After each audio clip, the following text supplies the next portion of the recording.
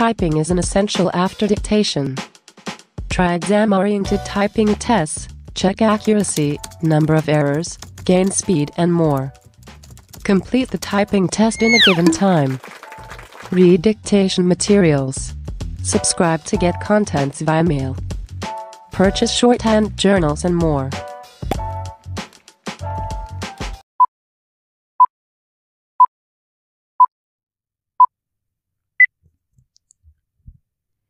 It has been observed by planners and demographers that beyond an optimum level of urbanization, the rate of depletion of the surrounding hinterland becomes faster, eventually causing decay in urbanization and urban poverty.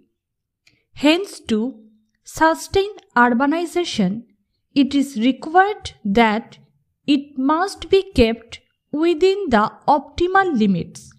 It has been observed that unequal distribution of population results in unequal distribution of resources are first concentrating in the urban clusters.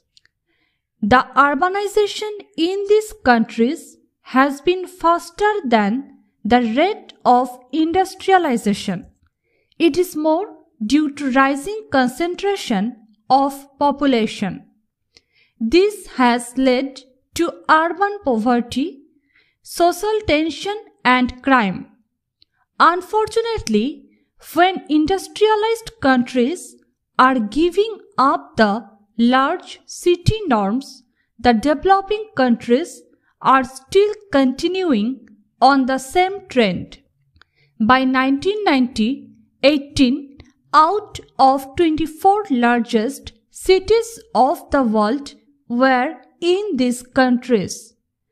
During the International Conference on Population and Development in 1994, it was apparent that there was greater realization among the developing countries about the interrelationship between the population and development. Low levels of technological progress coupled with rapid population growth was placing immense strain on the social and economic programs.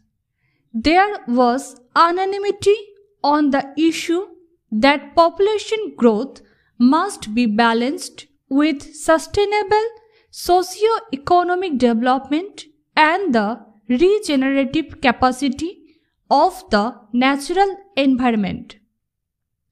It must be realized that the present generation of man is the trustee of entire biodiversity. We are also the custodians of the interests of future generations. Our teeming numbers can grow only at the cost of delicate balance in nature. A further increase in our numbers will encroach greatly upon the chances of our future generations. It is observed that persistent, widespread poverty and serious social inequalities do influence population growth and its distribution. Therefore, it is sought that the population should be integrated as a major issue in the development strategies and planning at all levels. All our calculations and policy initiatives will go haywire if we fail to integrate population issue in the broader development strategy. There is now a distinctive rise in social awareness on population issues. Majority of countries have formulated their respective comprehensive population policies, and population has become an issue high on their national agenda. In our campaign, against the numbers, our focus has been to control the birth rate and linkage to small family. We emphasize linkage between small family norm and greater opportunities for human resources development. Beyond economic logic and policy, the problem has its sociological dimensions as well. We will have to focus on the major sociological factors that can influence the population issue. Social attitudes towards women is one such factor. Traditionally, women are deprived of a role in decision making at all levels, from family to the highest policy making fora. This attitude has to be changed.